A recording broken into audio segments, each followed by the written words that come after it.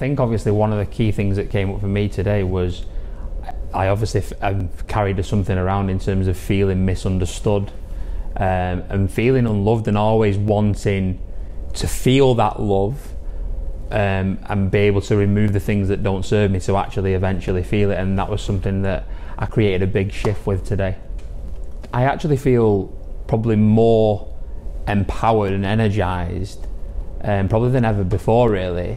And I don't mean energized when in terms of like I'm bouncing off the walls. I feel energized and very, very balanced. I can now actually say that I am open to receiving love, and I do love myself, and obviously where I am, where I've been so far, so I would imagine. I would just say it's an incredible tool to put in your box, and if you've got a desire to develop more people, then it's just an incredible place to start. If you've got a desire to just start something else where you can help more people, then NLP is an incredible tool to put in your box.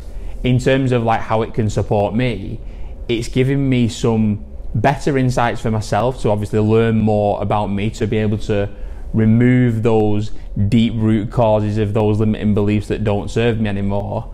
And for a long-term perspective, once I've obviously been able to support myself, obviously starting with this week, that's also going to allow me to make a larger impact on a longer-term basis.